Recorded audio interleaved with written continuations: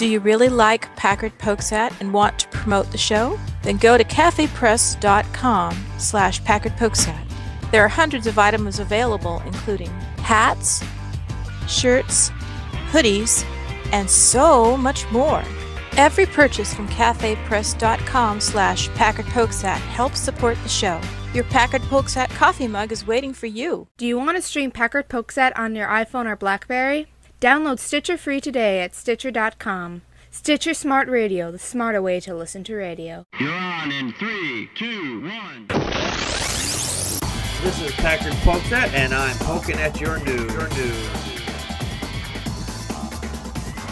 Good evening, everyone. Welcome to another fine edition of Packard Pokes At. I am your immutable and unmutable host, Packard Sonic. And joining us tonight from the far East Coast is Crystal Says So, welcoming her back after her long hiatus. Yes, I was on sabbatical, people. Hey. Woohoo! And joining us from the far West Coast is Connie Practical Magic 9.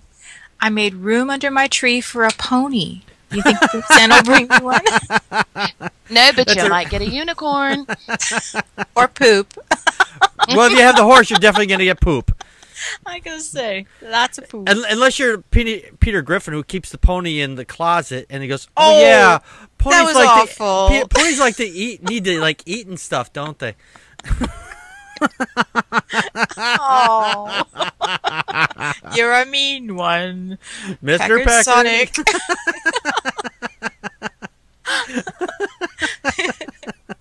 That's why I'm wearing the Santa hat. See? All right, well, we have a nice show for this evening, so let's get to our first topic for this evening. Building a better future, science and technology. Yes, since it is almost Giftmas, I'm not going to call it Christmas, I'm going to call it Giftmas, because that's the real reason for the season, that and the Earth's tilt towards the sun, or away from the sun at this point. Oh, you are the Grinch tonight. Ooh. I'm just not wearing green, that's all. I should be wearing green, but then I just disappear because of my background.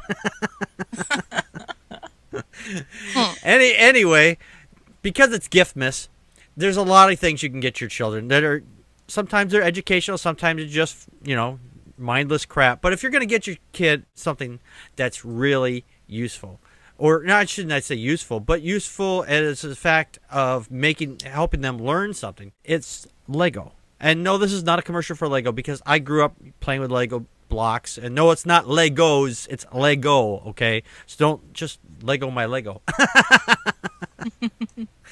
Anyway, there's a man out in Romania.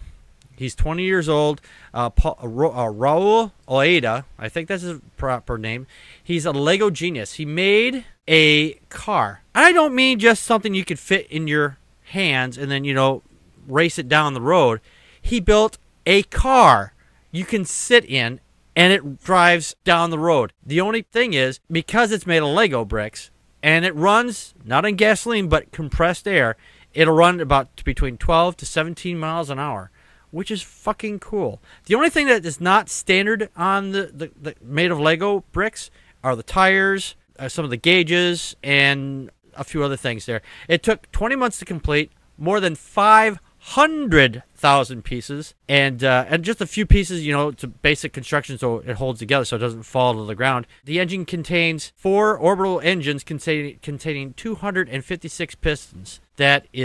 It's awesome. There's also a video of him driving this thing down the road. You can hear the compressed air escaping and the little gears going. It's really fucking awesome. There'll be a link at packardpokes@wordpress.com. You can watch the video there at the end of the show.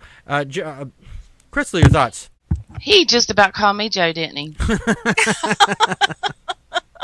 Bad Packard. Bad Packard. Oh, my goodness. This was really fascinating. I tell you, as much as I hate stepping on those damn little bricks, I sure do enjoy putting them together, and I still do.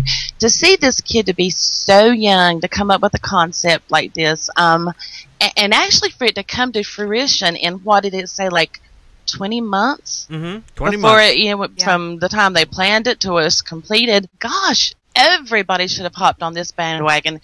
He's in Australia now. Okay. And managed to get 40 Australians to each pay $500 a piece to fund this. Then the 3 CEOs from these large car corporations, they all hop on their private jets. They fly down to see what this kid's all about because, hey, we don't know what's in the future. And if this kid can do this now, what's he going to be able to do for us 10 years down the road? Oh, yeah. So he's an actual genius. And to think that these people kind of met up on the internet, this started with a single tweet, a single idea, and they followed the progress of the making of this car through Skype. Yes. Amazing. And I thought that was just excellent. He's just missing the fuzzy dice on the rearview mirror. And a rearview mirror. Don't play my joke, Packard. In fact, he's even made pictures on the tire. You know, like instead of a place for a hubcap, he's actually has a picture of his face. His personalized hubcaps. Is that what that was? Yeah, it's a personalized hubcap. Yeah, that's fucking awesome. That's the way of the future. You know, you think about it, your kids. I mean, even your little girls or your little boys, either one. Usually, that's like one of the first things they try to put together is some kind of vehicle. Oh yeah. Yep. Yeah, you know, so I mean, this is just awesome, and it really is worth. Y'all go watch the video; it's really great. Yes, absolutely. Connie, your thoughts? I love Legos because they're stealth learning. You know, every kid who puts together Legos and then they don't interlock the blocks and it falls apart, they learn about structural integrity and all of this. They're wonderful. They are sometimes a little high priced for all of us, you know, but they're wonderful toys. Those kits are not cheap. I mean, oh no, they're not. Just some of these little ones are like, you know, just like there's like 10 pieces in there. You can make whatever, and those are about $5 just for 10 pieces. But you know what gets me about Legos is they are so worth it. There are other sets out there. I'm not going to name names, but they don't lock the way that Legos lock. I know what you're talking about, the Mega Bricks and whatnot. Yeah. And the ones that they make a Mega Brick like one, but it's made of wood also. So you know, I was curious too because this was such a great project. So I'm looking this up, and I was curious. Well, what is the largest Lego model ever made? And it was actually something that was finished in May of this last year. An X-wing fighter with an R2-D2 unit, and it's actually a little bit bigger than what a real quote-unquote X-wing would be, because a real X-wing is like 41 feet. And this was 2 tons, 5.3 million Legos, and it was 44 feet long. Yep. My husband used to work with a man who collected marbles. His son worked with Legos, and he was actually hired by Lego to be a master builder. To build those big things you find like at the, you know, when you walk in a store and you see this big Lego model, they design these things. That could have been me, man. That could have been me. It's so exciting because I love the way Legos ignite imagination in all kids, and I just think that I wish that girls played with them more. I think that they're trying to gear it more towards girls now too. With the ones that they have geared for the girls, I mean, they're all flowery and things like that, and it just like unfortunately they don't give them really cool stuff to build. No, you know, no, and they don't. And they just feel like, oh, you got a little house and you got to water the plants. It's like, fuck that. Give them a real project to build. I mean, but you know, I think sometimes we do that to our own kids. I mean, I think I geared my son toward the building things and my daughter towards the dolls. Yeah. I mean, I think I did that myself. Yeah, no, you're right. That's very it's ingrained in our culture. We end up pushing. It's a gender specific. Like you think that the girls have to do this and the boys have to do this. The boys have to do manly, buildy stuff. Girls have to do the caring type things. You know, take care of the plants, take care of the house. You know, that's why they have toys that are made of. You know, they have it looks like a stove or vacuuming or whatever. Yes. And those are just bad toys. Get them a real Lego kit. Give them a Death Star. They're about $400, but give them a Death Star. Watch him build that thing. Death Star. A Death Star. Give him a little Death Star. The Death Star it's about for a mini Hitler. Yeah. The next Hitler out there. No, I don't mean like one they're gonna put out in space. That would create. I think a Lego set would probably be about 2 5 billion trillion, I don't know, whatever fucking thing is. Well, no, but I mean the little Death Stars. I mean, about. it's just because it's not because it's a Death Star, only because it's more complicated. Yeah. It's because Death Stars are what you see when you walk across those suckers at 2 o'clock in the morning at the night. Them and Micro Machines. Yeah. Oh my God. My God, that hurts so bad. Yeah, because you step on those things, the next places they are in orbit because you're picking them up and throwing them to the moon. To the moon. To the moon. No, but my daughters would play with Lego bricks when they were little kids all the time. I wanted them very badly. My parents didn't buy them for me. That's yeah, bad. They played with my old stuff. They played with all my old stuff. So yeah, it was. They loved it. They tore. It's like, oh, here, this. Oh, that's great. Rip, and tore it all apart. Like, I want to build something completely different. Stuff I put together very carefully and never touched again for 10, 20 years. And like, oh, okay, rip. Where's the pieces for this? I don't know. It's all gone. But that's the purpose of toys, isn't it? To build it again. Yeah. I know. You want. Oh, well. Anyway, speaking of... Speaking of, I have no idea. I'm totally lost right now. But have you tried Hare Krishna? Yeah, well, I don't know. I'm just having one of those days. It's been a long day for me. But anyway, let's get on to our next topic for this evening. Well, I'm not the brightest crayon in the box.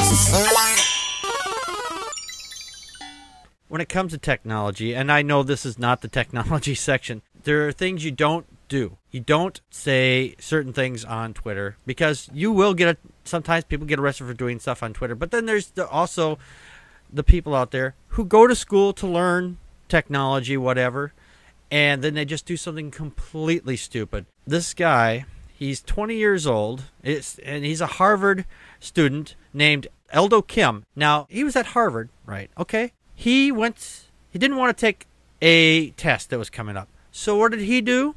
He sent out an email to the teachers, the school faculty, whatever, saying, there's a bomb! There's a bomb in this building, and it's going to go off at this time, and that, and whatever, and it's near this location. You know, it didn't get real specific, hopefully just to get out. People would, have to vacate the building, so they'd give him time to, catch up on his testing, or whatever the fuck his plan was. It was a hoax. It was not real. However, the fucker did something so stupid. He did it from his dorm room.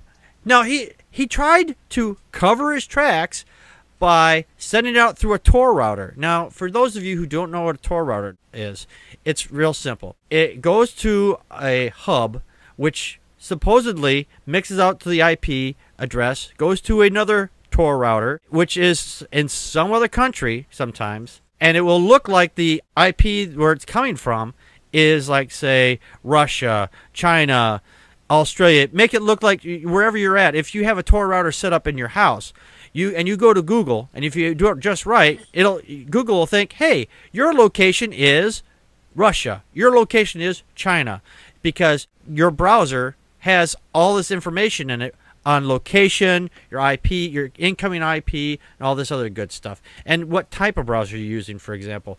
Now, because like I said, this guy's an idiot, and he did it from his dorm room. The thing is, see, my oldest daughter is in college, and when you want to use their systems, you have to log in, and so therefore you're identified from your login.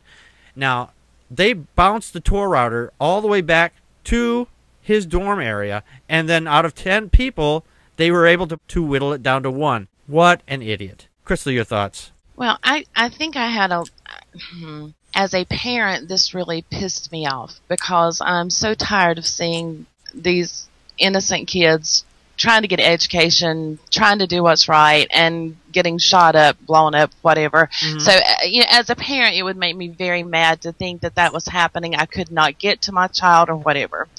I tried to take some sort of sympathy out on this young man. Obviously, he probably has money. Mm-hmm. He going to Harvard, he's got money. Well, either that or he's very, very smart. Well, smart in some ways, not in this way, but maybe in some others. To be able to get an education to Harvard is quite hard.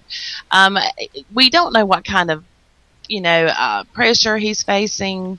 I'm hoping something in him just snapped, and it was just a really dumb thing by a really young kid. And I'm trying to look at it that way. He actually sent the thing to the campus police and mentioned the specific halls, which were the ones that he was scheduled to take exams in. Mm-hmm. So I don't know why he thought he would get away with this. And maybe this was really some kind of attention call. Yeah. Maybe he really needs some help. So I tried to look at this from two different angles, even though it was really a dumbass thing to do. I hope he gets the help he needs. Yeah. Well, he said that he was afraid to take this test.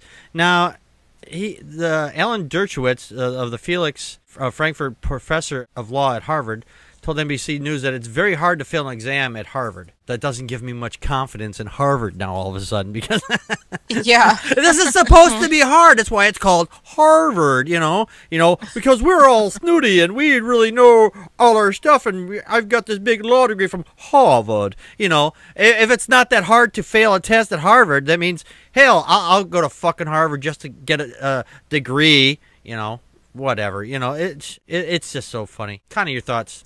Yeah, evidently it's hard to get in, but once you're there, the professor made it sound like it's a skate, because of grade inflation. I can't comment on that.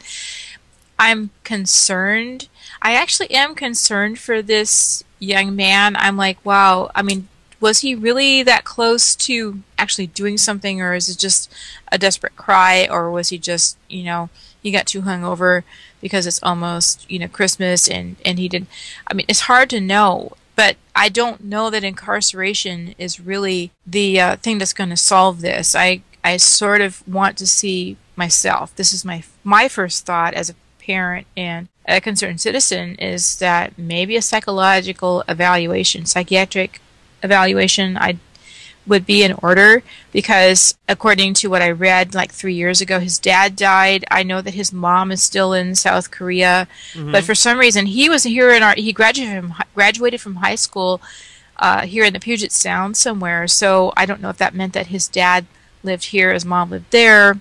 We are talking about somebody who's kind of troubled and obviously feeling stress, or he's out of control and he's like cycling.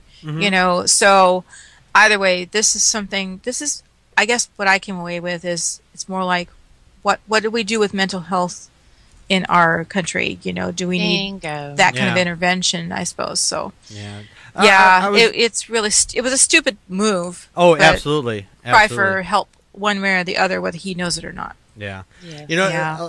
They were saying on here that most people, what they would do is there are precautions Kim could have taken. The expert said, obviously, because he's not obviously an expert. Reporters to political dissidents using the internet in conflict areas like Syria are taught to boot up the Tor from a USB thumb drive or a compact disc instead of their hard drive. Which if you're going to boot from one of these things, boot for something that it's not going to leave a trace on your fucking computer. They have to register their computers when they enter college. I'm assuming that's not just Harvard, so their IP address or whatever is with their computer is very specific. It's yes, it is. Actually, it is.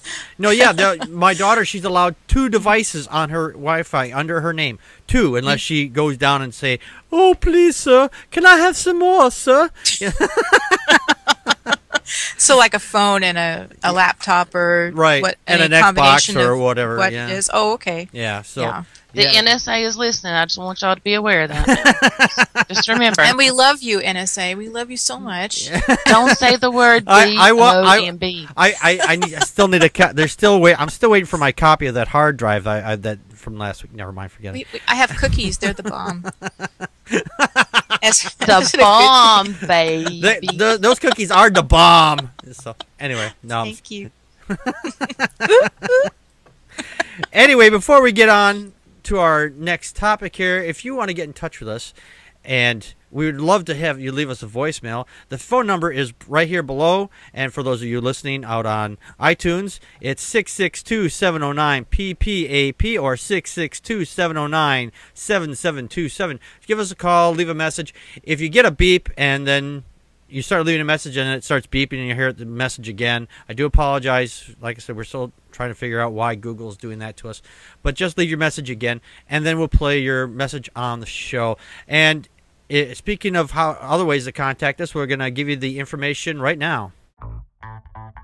Would you like to contact us? Your host, Packard Sonic, and his very honored and crazy co-host, with occasional guest hosts, enjoy your comments or suggestions. You can reach us 28 hours a day, 8 days a week on A Can on a String, Smoke Signals, Star Trek Communicator. Those may not work, but you can contact us on Twitter as Packard Pokes At, and by email at packardpokesat@gmail.com. You can also listen and join in the conversation live Friday nights at 9 p.m. Central Time on vaughnlive.tv/PackardPokesAt. You can find past shows on iTunes, YouTube, Mixlr Radio, and Stitcher Radio. Help us out by rating, commenting, subscribing, retweeting, and reposting the show wherever you can.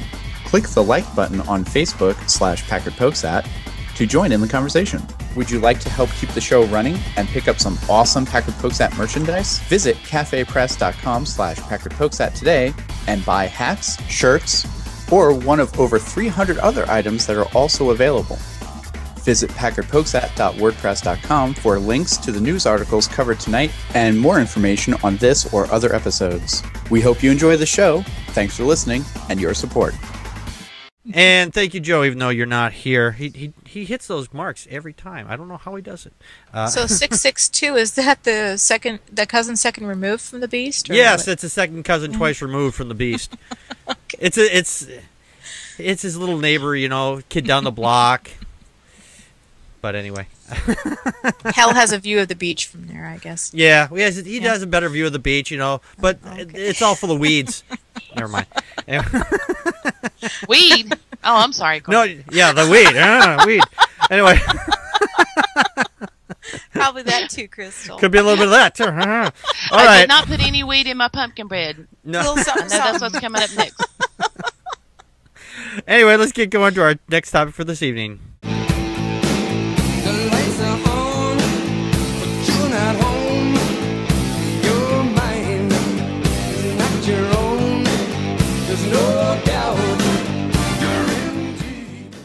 There's a guy out there, and his name is Tim Wildman. Something like that. Yeah, Tim Wildman. He's another one of these nut jobs on the same station that Brian Fisher is on. I think they broadcast from, I don't know, Family Unvalues or whatever the fuck the place is called. But these guys are not only fucking ass liars, they make shit up all the time. And since this is the holiday Giftmas season, they think there's a war on Christmas. They come up with the stupidest things to talk about on this show. Now, we're going to play a clip here, and we're giving the timer off tonight. So we'll show you that clip right now. This is not a phony war. And I'll admit, right. I mean, Tim, what's happening in our country doesn't equate with the seriousness of people being martyred for their faith in third world countries, but make no mistake about it, it's all part of the same war, and we better keep pushing back instead of surrendering. Absolutely. And Ray, part of the road to more serious persecution, and I totally agree with what Pastor's saying here about, we're not... And nobody's arguing that we American Christians suffer like so many of our brothers and sisters do around the world in terms of physical persecution. But let me tell you something. The pathway or the road to more serious persecution comes when you start marginalizing people and marginalizing their faith, and that's what some of these secularists are attempting to do with the Christian faith in America. The video comes from Right Wing Watch. Thank you, Right Wing Watch, for cutting this. Now, there's some major issue with this people here. First off, they said they're martyrs. Okay, I was involved in the church, and most people, when they wanted to be martyrs. There's like, if someone happens to me, I hope it's in a martyred version or death. That way I can be glorified. They glorify their fucking martyrs. What about Saint Paul? Or John the Baptist. He was a martyr. He got his head cut off, but hey, leave all the gory stuff out. But he was a Christian model because he was a martyr. And secondly, the Christianity they're talking about in other countries, this war on Christmas, that's a fucking red herring, because they're talking about stuff that's happening here. What the fuck does that have to do with anything that's going on in any other countries? Fuck that. And physical persecution? Physical persecution? Really? Yeah, I see reports all the time of Christians being drugged down the street, being drugged by chains because of their belief in God. That happens every day. You're a fucking liar, Tim Wildman. You're a fucking liar. There are more people out there that are pulled behind by chains behind trucks and things like that because they're gay or they don't believe in your flavor of belief. And marginalizing people, you mean like in the same way you marginalize gay people or anybody else that doesn't believe in your particular brand of religion? It just pisses me off that these people sit there and they tell these fucking bull-faced lies. You know, if their God were real, I wish it would come down and beat them over the head into a bloody stump with the 9th commandment, which they beat constantly. Crystal, your thoughts? Oh, well.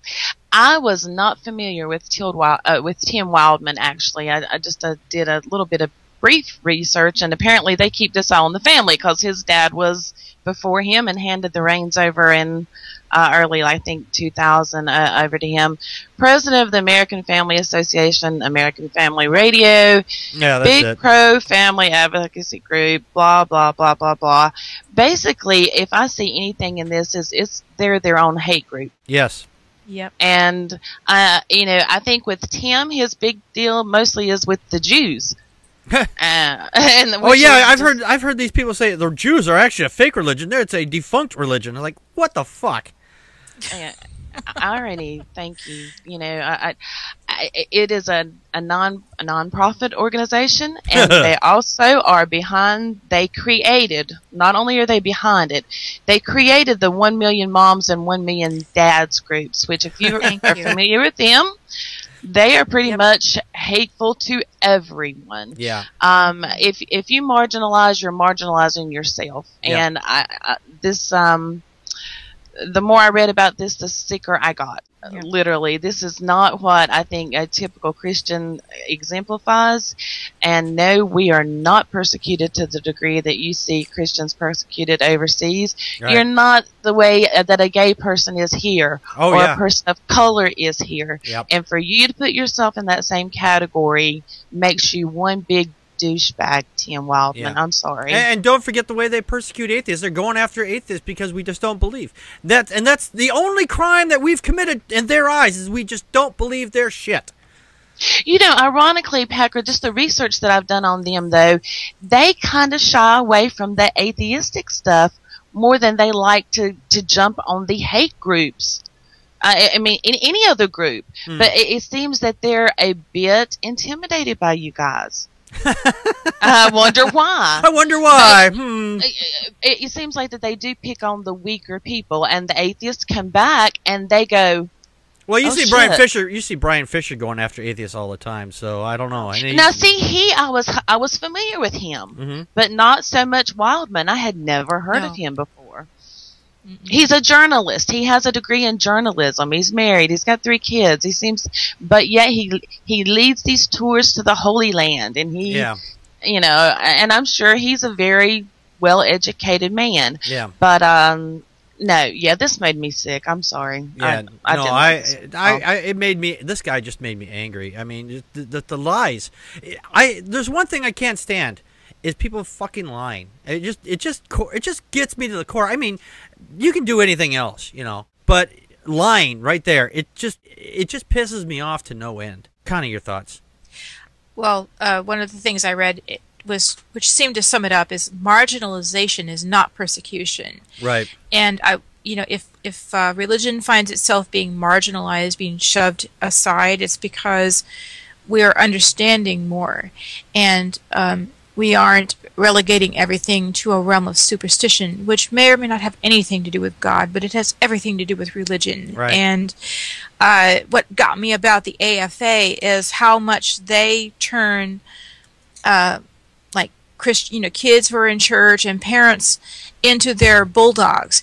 They're supposed to be a nonprofit organization, but they urge parents to, for example, there was the Mix It Up Day, which they promoted. They warned parents and said, this is a gay advancing promo. And so they said, you need to protest to the schools, because there's these schools that say they're going to have this day. And so they turned the parents into the bulldogs, or they get Bibles in the hand of students by having this push over the summer through a man named Tim Todd. It's called Youth for Truth, and they say, okay, we'll give you this Bible if you'll promise to give it to an unchurched, a non-saved teenager. And so they subvert the whole separation of church and state by making the kids their proselytizers. And that's I'm just sick. like, see, to me, I'm like, oh no, you're trying to skirt the system. And because it's student on student proselytization, then it's okay. And that's where this money is going. And I wasn't able to source, but I don't think that should be allowed in school. I just don't. It shouldn't be. I mean, even student on student. They say that's supposed to be in your free time, but no, that's at lunch at school. So to me, I was obsessed with trying to figure out where this came from, and actually why there's another brother who is actually their ad man for this organization, and I ran out of time today to source that out, but it wasn't just this one guy. What's his name again? Not Tim, or is it Tim? Tim Wildman, and he has a brother that actually works for this AFA, and he's their ad agency guy, and he's actually gotten awards for his ads. So no, it's really smart, and I think that they, again, I think if you followed the money, you'd probably find out that this whole thing is just a joke, and it's not a joke, but it's a sick joke. Yeah. But absolutely. Yeah. No. Anyway. Yeah. This. They hate homeless. And actually, the thing I found, you said something about, I don't know what you said about. Everything that I found had to do with homosexuality. Oh. That's the real thing that they are objecting to. Yeah. So they inflame people to go after gay people, but just because they don't the opposite gender, they like the same gender, and there's nothing wrong with that. So. Hey, let's drag him out. Let's tie him to a chain and drag him behind a truck a few 100 yards or a few miles. Let's teach the gay, to be not gay by killing him like that. Yeah. These people are. It's just they don't realize the harm that they do. They really don't. When they spout off this kind of shit, and then they sit there and go, "We're being so persecuted because they're not allowing us to say Merry Christmas." Wah! Well, even just go to the AFA website, and you'll see all the things that they boycott, all the things that they promote. I ran out. I just feel like I'm out of time, and this is, because there's a lot there that they are behind, and they actually promote it, and so people should really look at this. If you get a chance to, go ahead and take a look at their site, but you might need a shower afterwards. Well, I'm gonna say I hate saying that because it gives them traffic, but there wasn't. I don't know if there was a place to leave negative comments. I didn't see that. So and use a good virus protection when you go there, because no, I'm serious. Shower afterwards, yes. Shower afterwards, and use a good virus protection, because a lot of these sites, religious sites, because they think God is protecting their sites, people put malicious software on their servers. They hack into the server, put a little I'll put a little bomb in there. Oh, yeah, absolutely. I'll put a little logic bomb or some shit in there, and it gets in your computer. You're done. You're toast. So make sure you clean your system after you visit the site. I am I am absolutely serious. It's that's terrible, because everything, just like you have both said, they hate everyone. Yeah. They hate every group. They hate every gender. They hate everyone. They do the very things that they're supposed to be teaching not to do. Right. And so for somebody to go through, I mean, as a believer, I was shocked. I think he would be even more so. I mean, it was be like, oh yeah, well, this is typical. That is not typical Christian behavior. And you guys, well, I don't know about that. I've seen a few Christians say like that too. These folks are full of just shit. venom. Full of shit, but full of venom. They're hateful. They're very hateful. Yes, they are very hateful. They're vile. They are very they should hateful. Take the word family out of their name. Absolutely. Oh, yes. When I found out they were behind all that, and the family, and the 17-something billion that they get. Yep. Tax-free. Oh, and you know what the thing is? What really pissed me off about the American Family Association? They've got their broadcast boards all over the place. I mean, I can't swing a dead anything, and I see these. Oh, you're got children. They're like texting, or you got a little boy pulling back a slingshot, and these people shouldn't be doing that. So we got. You're frustrated with your children. Go to the American Family Association radio station and hear the word of gob. It's fucking bullshit. Anyway, speaking of bullshit, that's not bullshit. We're gonna actually get on to our next topic here. Fly me to the moon, let me play among the stars. Let me see what spring is like on Jupiter and Mars. And on tonight's Did You Know They're an Atheist? Tonight we're covering Brad Pitt. Yes, that guy, Brad Pitt. I was talking to this person on Twitter a while back. Do we have to cover him? Well, you can. I don't. High five. Colin. You want to uncover him? I know you want to. Anyway, they were comparing Brad Pitt to somebody else, and it's like, well, what has he got that he does? Like, well, Brad Pitt doesn't believe in deities. He's an atheist. He doesn't believe in sky fairies. Now, he said in a July 23rd, 2009 New York Daily News and some other news sources reported that Brad Pitt told a German magazine called The Bild, B-I-L-D, that when they asked him, do you believe in God? And he said, he's smiling, he goes, no. Is it your soul spiritual? He goes, no. I'm probably 20% atheist and 80% agnostic. I don't think anyone really knows. You'll find out or not when you get there. Until then, there's no point thinking about it. I think that's fair. I really think that's fair to the fact that, most people who are atheists like myself, I don't know. And there's people out there who are agnostic, and they think that they have to know that there's no God before they can be an atheist. No, you don't. Let's get that straight, people. You just don't have to believe in one. You don't have to prove it's not there. You just don't have to believe in it. Do you have to prove that there's a Bigfoot before you don't believe in it? Do you have to prove that there's no tooth fairy before you don't believe in it? No, you don't. You don't have to prove any of that stuff. So, just some thoughts there. Crystal, your thoughts? I'll leave it for Connie because, Brad Pitt's not my cup of tea personally, but what I do like about him, well, he just turned 50, so we need to give him a little birthday shout out there. I like his humanitarianistic things that he and Angelina they do together as a couple. Millions and millions and millions to many things, regardless of a gender or sexual orientation or anything else. They give to good things. The one thing I really do adore about the both of them, though, is even if they do not believe or agnostic or believers, one way or the other, you're not going to hear them putting another group down. Right. Exactly. Period. It's not going to be them damn Christians, them damn atheists. They're just as cool. They state what they believe, and they leave it at that.